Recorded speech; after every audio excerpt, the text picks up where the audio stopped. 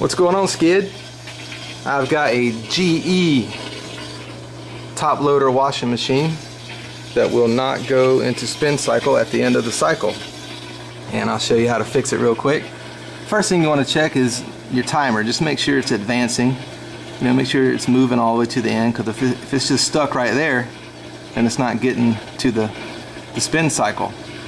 So if your timer is advancing, that means it's good. If it's not advancing, you obviously have a bad timer, and just replace the timer. And I'm able to work on it with the door open because I got my magnetic stud finder on it. I'll leave a link to one of these. These are awesome. They find studs, and you can work on a washing machine while the door is open. Alright, these GE washing machines are real maintenance friendly. They just have a tab right there. I don't know if you can see that. Yeah, there you go. See that tab? Just put the screwdriver in there and pop it up, and then it'll come out just like that. There's one on both sides. There you go. There's the little tabs on each side.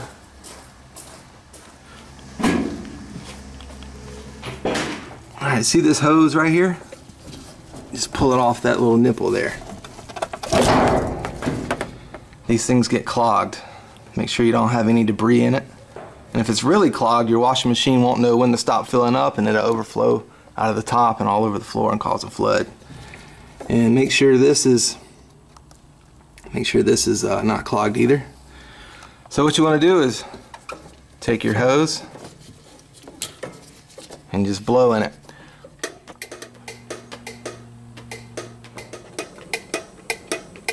Hear that popping?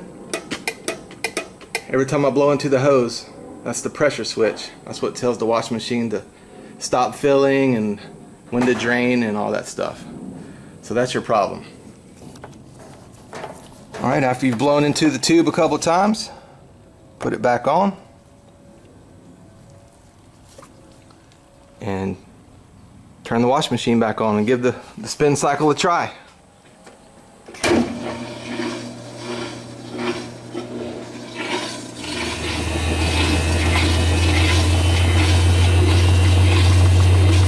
Alright, it worked. As you can see, it's spinning now.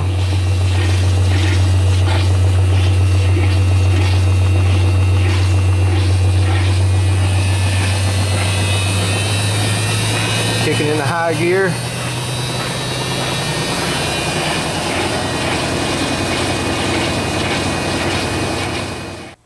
Yeah, dude, so that's it. Just pull the hose off over here, off the tub, and make sure there's no debris in it. It gets a bunch of gobbledygook in there. Just clean it out.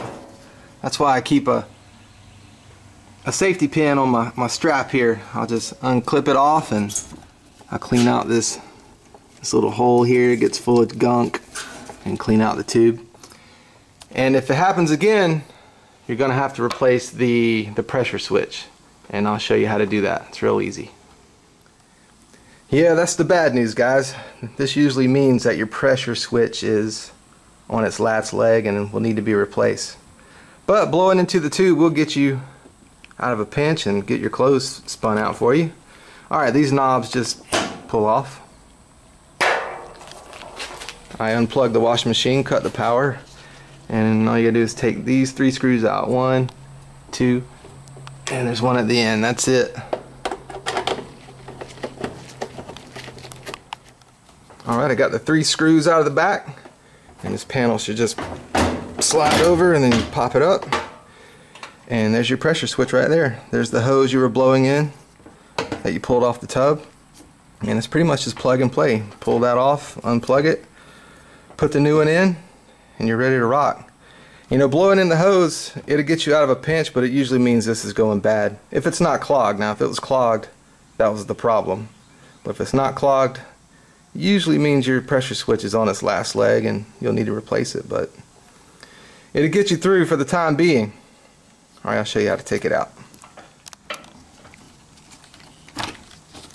Unplug it, pull the hose off, and just twist it out. There it is. I'll leave a link to one of these in the description below on this video, I believe they go for about 30 bucks. Cheaper than having a repairman come do it. He's going to charge you $250. You can do it yourself for 30 bucks. If you need a washing machine timer, I'll leave a link to one of these in the description below as well. As you can see, it just plugs in.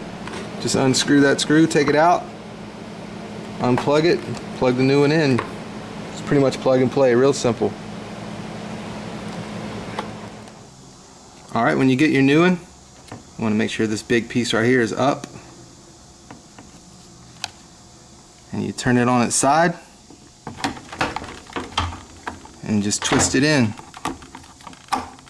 And it snaps in. Plug it back in and you're ready to rock. Put your hose back on.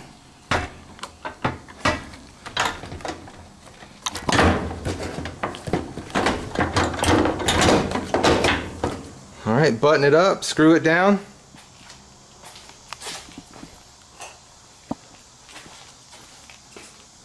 Put your handle back on. And you're ready to go, man. Like I said, I'll leave a link to a new pressure switch in the description below on this video. They go for about 30 bucks. Save you a lot of cash. I hope this helps. Thank you for watching The Dirty Maintenance Show.